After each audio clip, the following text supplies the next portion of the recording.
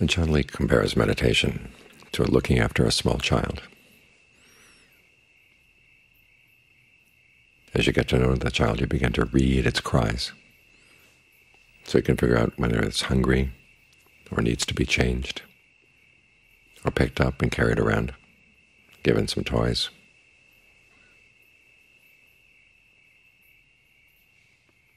In other words, when the mind is not settling down, you try to figure out what's wrong. And as you get to know it, you'll realize there are times when you have to change the breathing. Other times we have to change the posture, change the place you're focused. Sometimes you have to drop the breath and do some contemplations, contemplating goodwill, contemplating death. Some people may say, why contemplate death? Well, it reminds you that you don't have much time. We don't have all the time in the world to develop the mind. So the mind is getting lazy. Sometimes it's good to think about the fact that death could come. Would you like to have it come after a day when you've been lazy? Well, no. When you start getting discouraged, you can think about the different verses in the Therigatha and the Therigatha, the monks and the nuns who got really discouraged in their practice, but were able to turn themselves around. Some of them even got suicidal, went berserk. But then they were able to turn themselves around. You're not suicidal, you're not berserk. If there's hope for them, there's hope for you. In other words, either you try to deal with problems coming from the body or dealing with problems coming from the mind. And over time you begin to read what the problem is. But there are times when, as with any child, you don't know what's going on. The child is too small to tell you what the problem is, or too embarrassed, if it's old enough to speak. Or for some reason just is not letting on to what the problem is.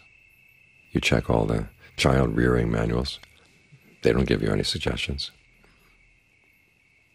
You ask other parents, they can't give you any other suggestions. So at times like that, you have to learn how to sit with the child.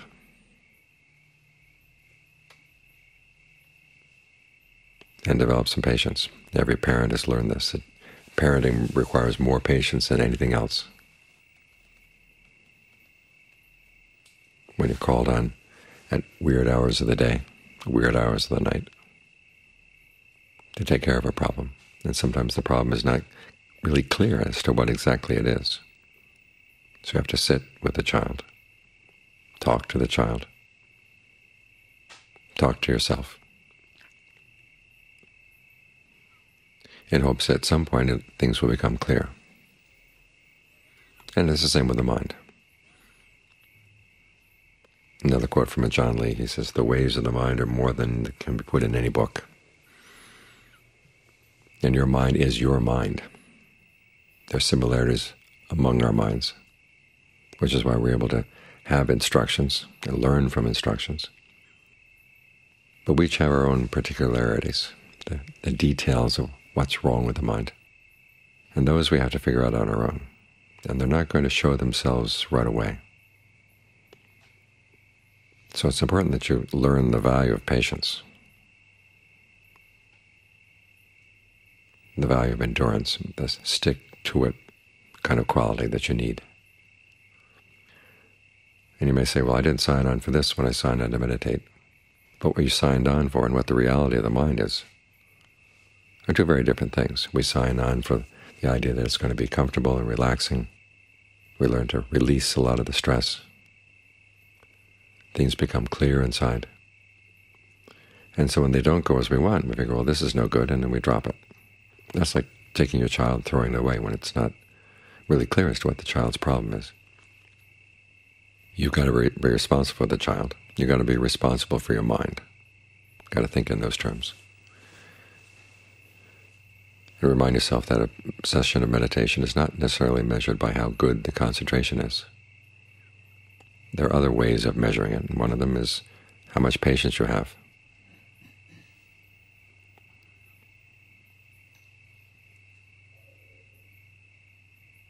and see patience as a positive value. Because if you're not willing to sit with the mind when it's bad, sit with the body when it's bad, there's a lot you're not going to learn. And we are here to learn.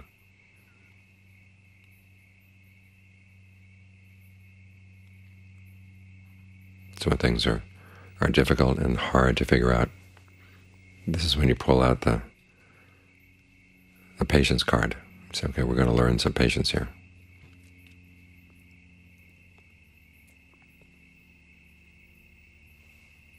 Because it's not always the case that you can figure out what's wrong with the body and use the breath to cure it.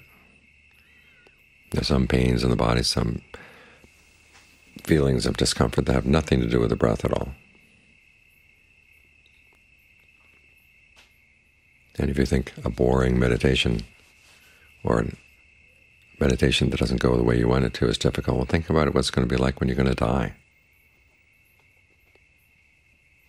The body at that point is not going to do what you want. By that time, you're going to have to depend entirely on the strength of the mind. And one of the important strengths is patience, combined with the discernment that allows you to step back and watch what's going on without feeling that you have to be in what's going on in the body or in the mind.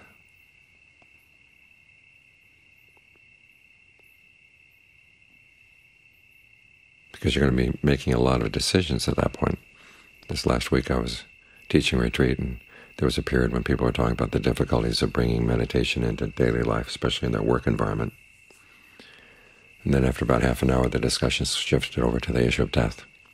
And as I commented, you think bringing meditation into work is difficult, just wait until you die. The mind has to make a lot of choices. It's not simply we just let go of things and let things take their course. Choices will be there that will have an impact on your future. And so you want to be able to make them wisely, even though the body is going to be painful or at least very uncomfortable.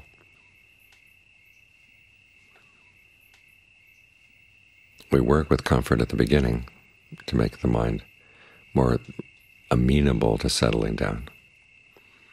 But then you have to practice how to keep it settled down even when things cannot be made amenable. Because you're going to need that mental strength. And so a simple form of mental strength is just learning how to sit with the mind when it's being ornery, being obstreperous, when it's hard to figure out what's wrong. Because the only way you're going to figure out what's wrong is if you sit with it and watch. You can think of another analogy, the hunter. The hunter goes out, knows where the animals tend to be, and sometimes they'll come and sometimes they won't. But the hunter has to be alert and still all throughout that, in case an animal does come.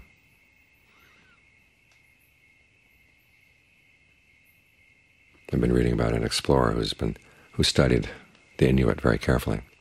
And because he was part Inuit himself, and he knew the language, he was able to observe not only their daily lives, but also ask them about their beliefs, their fears.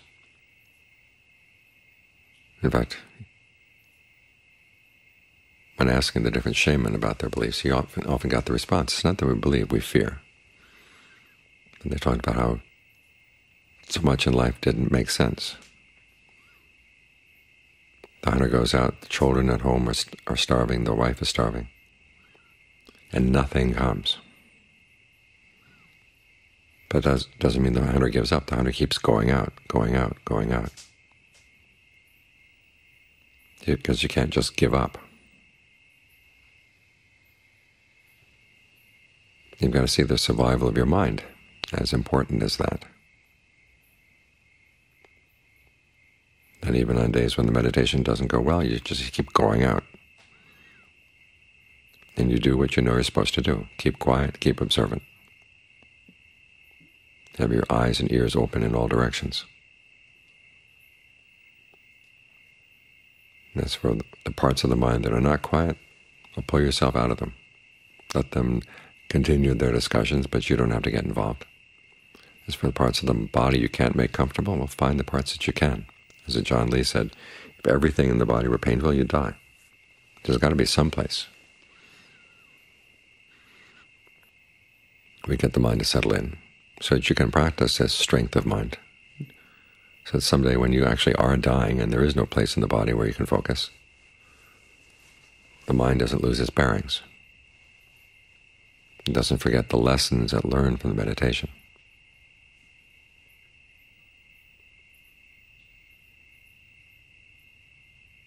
So as you get to know the mind, you begin to figure out there are areas where you can make a difference, and you take advantage of those. And if you run up against some of those periods when nothing makes a difference at all, to learn how to sit with it. That is in and of itself an important difference in the mind. When you don't give in to the impulse to throw in the towel.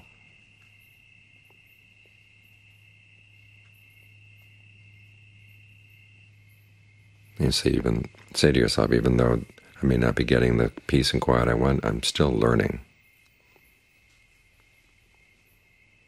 And that's really what the meditation is all about. Learning about your body, learning about especially your mind. And if you want to learn about it, you have to be able to sit with it both when it's good and when it's bad, when it's cooperative and when it's not.